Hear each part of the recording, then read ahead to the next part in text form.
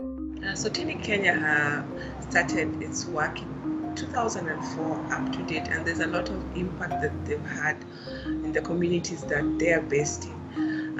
One of their big projects, which is the PNG project, which is basically a wash program, try to provide ways of purifying water, drinking water for the communities.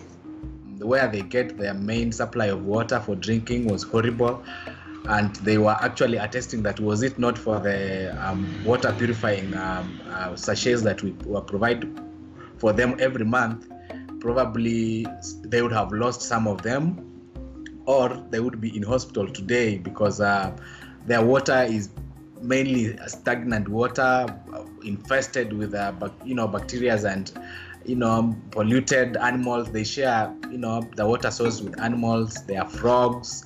You basically, when you look at that water, you can't imagine they drink it. The PNG sachets are quite a blessing in such areas, and when the beneficiaries tell you how helpful it has been for them and for their families, and how the program has also improved their health because they have fewer incidences of waterborne diseases in their areas, it's encouraging. When you go to Bakalo, where we have a dispensary, many villages around our dispensary and even beyond the dispensary have attested that yes, there are other health facilities around Bakalo, but Soteni dispensary stands out.